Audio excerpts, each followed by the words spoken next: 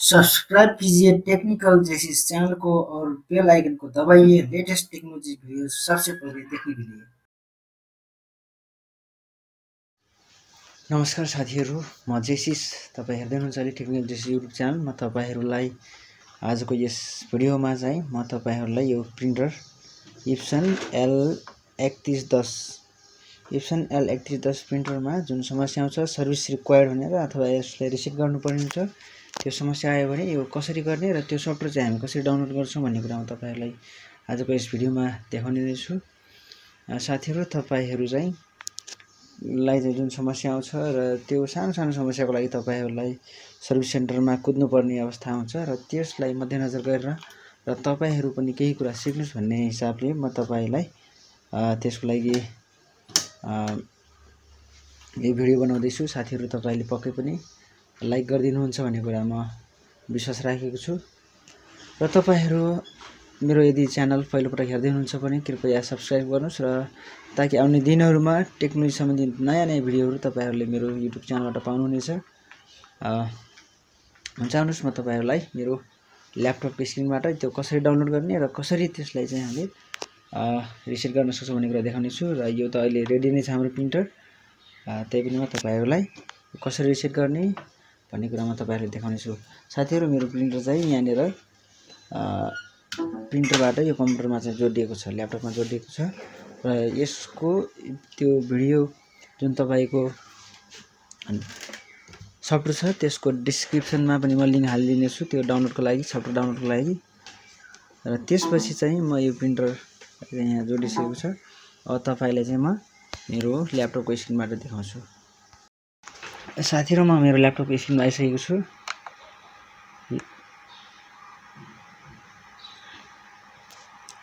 साथीहरु, म मेरो ल्यापटपको स्क्रिनमा आइसकेको छु। सर्वप्रथम त तपाईहरुले म डिस्क्रिप्सनमा दिएको त्यो लिंकलाई कपी गर्नुहोस्। त्यो लिंकले मैले कपी गरे। कपी गरिसकेपछि तपाईले आफ्नो ब्राउजरमा गएर पेस्ट गरिदिनुस् है त। म जस्तै यहाँनेर पेस्ट गर्दै, पेस्ट गरिसकेपछि यहाँनिर यस्तो खालको इन्टरफेस खुल्छ। यसको पासवर्ड चाहिँ यो www.kangvedol.com भन्ने यसको पासवर्ड रहेको छ। एक्सट्र्याक्ट गर्नको लागि जस्तै म तपाईहरुले अलिकति तल आए जस्तै यहाँनेर 1 2 3 सेकेन्ड चलिरहेको छ। यहाँ ल ओके हो। यहाँनेर चाहिँ तपाईले एउटा क्याप्चा फिल गर्नुपर्ने हुन्छ। यो I am not a robot भन्ने यहाँनेर क्याप्चा फिल गर्नुस्। यहाँ टिक लगाइसकेपछि म क्याप्चा फिल पनि तपाईहरुले गर्न सिकाउँछु। जस्तै यहाँनेर तपाईले select a image with a बस भएको चित्रलाई चाहिँ छान्नुस् भनेर यहाँ भनेको छ। जस्तै मैले छाने 1 2 3 4 यहाँ यो बस भएको सबै छाने र भेरिफाईमा म क्लिक गरे। र भेरिफाईमा क्लिक गरिसकेपछि जस्तै मैले यहाँ कम्प्लिट भएन यो 1 बस 2 बस 3 बस जस्तै मैले कम्प्लिट गर्न सकिने क्याप्चा यो पनि बसै हो। त्यसपछि यति नै हो। बस आएको छैन। भेरिफाईमा क्लिक गरे। ल क्याप्चा फिल रेडी भयो। यहाँ टिक लाग्यो। टिक लगाइसकेपछि साथीहरु यहाँनेर मलाई क्रिएट अ डाउनलोड लिंक भनेर दियो। यहाँनेर यसमा म क्लिक गरे। यसमा क्लिक गरिसकेपछि साथीहरु यहाँनेर क्लिक टु डाउनलोड भनेर यहाँनेर लिंक आउँछ र यसमा तपाईहरुले क्लिक गर्नुस्। यहाँनेर क्लिक गरिसकेपछि साथीहरु यसरी मेरो सफ्टवेयर डाउनलोड हुँदैछ है त। म यसलाई ओपन गर्छु है त। डाउनलोड हुँदैछ। ल यो डाउनलोड कम्प्लिट गरिसकेपछि यहाँनिर मैले ओपन गरे। ओपन गरिसकेपछि यसलाई मैले एक्सट्र्याक्ट गर्छु। यसको एक्सट्र्याक्ट गर्दाखेरिको पासवर्ड चाहिँ रहेको छ। तपाईले यसको पासवर्ड अहिले माग्छ। पासवर्ड चाहिँ यो हाल्नु है त। यो कपी गर्नुला www.kangvedol.com भन्नेलाई चाहिँ कपी गर्नुला माथि रिनेम गरेर यसलाई कपी गरिसकेपछि त्यसपछि यसलाई एक्सट्र्याक्ट गर्न सकिन्छ है त। यसमा गरौँ। त्यसपछि यहाँ पासवर्ड माग्छ। त्यसलाई पासवर्डलाई यहाँनिर पेस्ट गर्दिउँ। त्यसपछि ओके गरे मैले। ल यहाँनिर एक्सट्र्याक्ट भइसक्यो मेरो फाइल। एक्सट्र्याक्ट भइसकेपछि यहाँ माथि आएको छ। यो माथि आएको छ। एक्सट्र्याक्ट गरिसकेपछि तपाईको फाइल एक्सट्र्याक्ट गरिसकेपछि तपाईले यसलाई पनि ओपन गर्नुस्। त्यसपछि तपाईले यहाँनिर जस्तै तपाईले अहिले खोल्नु भयो भने यो खोल्यो भने यो खुल्दैन। जस्तै यहाँनिर यस्तो भने यो हार्डवेयर आइडी भन्ने छ, यो हार्डवेयर आइडीलाई चाहिँ हामीले कपी गर्नुहुन्छ। Sorry this software cannot be run without a licence की, यसमा लाइसेन्स की राखिएको छैन। त्यसले गर्दाखेरि यो हार्डवेयर आइडीलाई चाहिँ हामीले कपी गर्नुपर्ने छ। जस्तै मैले कपी यो डबल क्लिक गर्न बित्तिकै कपी नै भइहाल्छ र कपी भइसकेपछि हामीले यसलाई ओके गर्नु पर्यो। ओके गरिसकेपछि हाम्रो हार्डवेयर आइडी कपी भइसकेको छ है त सर। जस्तै तपाईले यहाँनिर देख्नुहुन्छ जस्तै hardware ID is already copied your clipboard, तपाईको क्लिपबोर्डमा चाहिँ कपी भइसकेको छ। ओपन नोटप्याड देन पेस्ट हैन, अथवा कन्ट्रोल भी एन्ड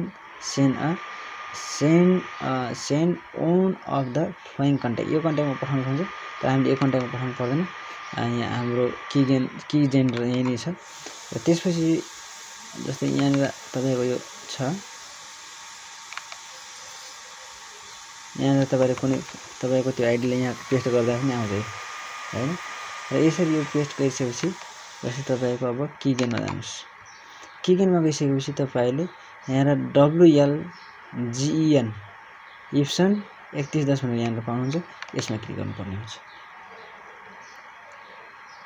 यसलाई डबल क्लिक गरिसकेपछि यहाँ तपाईले देख्नुहुन्छ लाइसेन्स म्यानेजर भनेर देख्नुहुन्छ, लाइसेन्स म्यानेजरमा क्लिक गर्नुहोस्। त्यसपछि तपाईले यहाँनिर देख्नुहुन्छ NZN भनेर यहाँनिर दुईटा लाइसेन्स क्रिएट गरिएको छ। र यो लाइसेन्स चाहिँ हामीलाई आवश्यक छैन। यो लाइसेन्स हामी चाहिँ यो किनभने यो अरूको हार्डवेयर आइडी अरू ल्यापटपको अथवा अरू प्रिन्टरको हो यो, त्यसले गर्दाखेरि हामीले यहाँ के गर्नुपर्छ भने एड लाइसेन्स गर्नु पर्यो। यहाँ तपाईको आफ्नो नाम राख्नुस् है त। मैले राखे JASIS राखे, यहाँ चाहिँ TECHNICAL टेक्निकल राखेर यहाँनिर चाहिँ हाम्रो हार्डवेयर आइडी छ, यहाँनिर पेस्ट गरिदिएँ मैले। यति गरेपछि तपाईले अन्त कहीँ केही गर्नु परेन, सिधै सेभ गरिदिनुस्। सेभ गरिसकेपछि यहाँनिर हाम्रो टेक्निकल भन्ने आयो। त यसलाई क्लिक गर्नुस्। यसलाई क्लिक गरिसकेपछि हाम्रो क्रिएट लाइसेन्स कीमा क्लिक गर्नुस्। क्रिएट लाइसेन्स कीमा क्लिक गरेपछि की सक्सेसफुल जेनेरेटेड इन फोल्डर हैन, सी भनेपछि यही यहाँनिर माथि यहाँनिर यो टेक्निकल जेसिस भनेर क्रिएट भएको छ। यति गरेपछि यसलाई ओके गर्नुस्। त्यसपछि यसलाई बन्द गरिदिनुस्। यसलाई पनि बन्द गरिदिए त्यसपछि तपाईले टेक्निकल जेसिसमा जानुस्। यसलाई कपी गर्नुस्, सबैलाई कपी गर्नुस्। कपी गरिसकेपछि तपाईले पुनः ब्याक आएर फेरि यो इप्सन L3110 रिसेटरमा जानुस् र यसलाई डबल क्लिक गर्नुस्। यो डबल क्लिक गरिसकेपछि तपाईले यहाँ गएर पेस्ट गरिदिनुस्। पेस्ट गरिसकेपछि अब तपाईले यो ADJPROG एडजस्टमेन्ट प्रोग्रामलाई तपाईले डबल क्लिक गर्नुस्। त्यसपछि यहाँनिर भनेको छ this application has been registered to जेसिस technical हैन, त्यसपछि ओके गरिदिनुस्। त्यसपछि तपाईको बल्ल यसरी तपाईको प्रोग्राम खोल्छ। यो प्रोग्राम खोलिसकेपछि तपाईले अब रिसेट गर्न सक्नुहुन्छ। यहाँनिर जानुस्। यहाँनिर गइसकेपछि तपाईले फेरि म देखाउँछु है त। तपाईले पर्टिकुलर एडजस्टमेन्ट मोडमा क्लिक गर्नुस्। पर्टिकुलर एडजस्टमेन्ट मोडमा क्लिक गरिसकेपछि तपाईको यो इन्टरफेस खुल्छ। यहाँनिर यो खुलिसकेपछि तपाईले West ink pad counter WIC भन्छ यसलाई, West ink pad काउन्टरलाई double click गर्नुस्। यहाँ डबल क्लिक गरिसकेपछि यहाँनिर यस्तो आउँछ र यहाँनिर दुईटामा टिक लगाइदिनुस्। यो टिक लगाइसकेपछि तपाईले यहाँनिर चेक गर्नुस्। चेक गरिसकेपछि फेरि पनि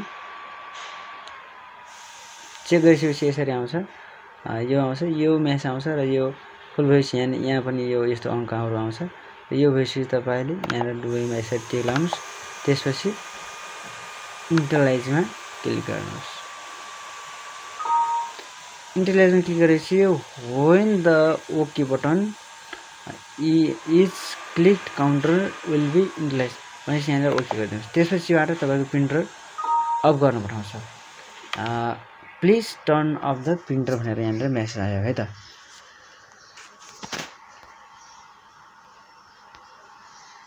यो मेसेज आइसकेपछि तपाईले फेरि आफ्नो प्रिन्टरलाई यसरी अफ गर्नुस्। अफ गरिसकेपछि फेरि तपाईको प्रिन्टर अफ भयो। त्यसपछिबाट तपाईले फेरि यसलाई अन गर्नुस्। अन गर्नुस्। र तपाईँको प्रिन्टर यति भइसकेपछि रिसेट भइसक्यो।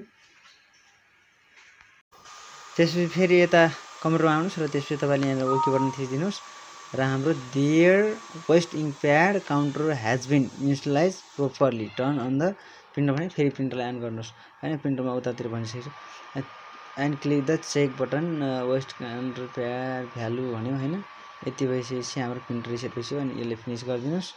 यसलाई पनि फिनिस गरिदिनुहोस्, यसलाई पनि बन्द गरिदिनुहोस्। त्यसपछि यति भइसकेपछि तपाईँको प्रिन्टरको समस्या चाहिँ समाधान भइसक्यो। यसरी तपाईँले आफ्नो प्रिन्टरलाई आफ्नै घरमा बसेर यो समस्यालाई चाहिँ हटाउन सक्नुहुन्छ भन्ने जानकारी म यो भिडियोबाट तपाईँहरूलाई दिएँ। कृपया म तपाईँहरूलाई फेरि पनि भन्छु, तपाईँहरूलाई प्रिन्टरसँग सम्बन्धित सानो होस् ठुलो होस् A3 साइज A4 साइज जुनसुकै प्रिन्टरमा पनि जुनसुकै कम्पनीको प्रिन्टरमा पनि यदि तपाईँहरूको कुनै इरर कोड आइरहेको छ, कुनै समस्या आइरहेको छ भने कृपया तपाईँले कमेन्ट बक्समा गएर लेखिदिनुहोला र आगामी दिनहरूमा पनि तपाईँले यस्तो खालको भिडियोहरू, तपाईँहरूले यस्तो सोल्युसन दिने भिडियोहरू, तपाईँको लाइफलाई चेन्ज गर्ने भिडियोहरू तपाईँहरूले पाउनुहुन्छ भन्दै म बिदा हुन्छु। नमस्कार।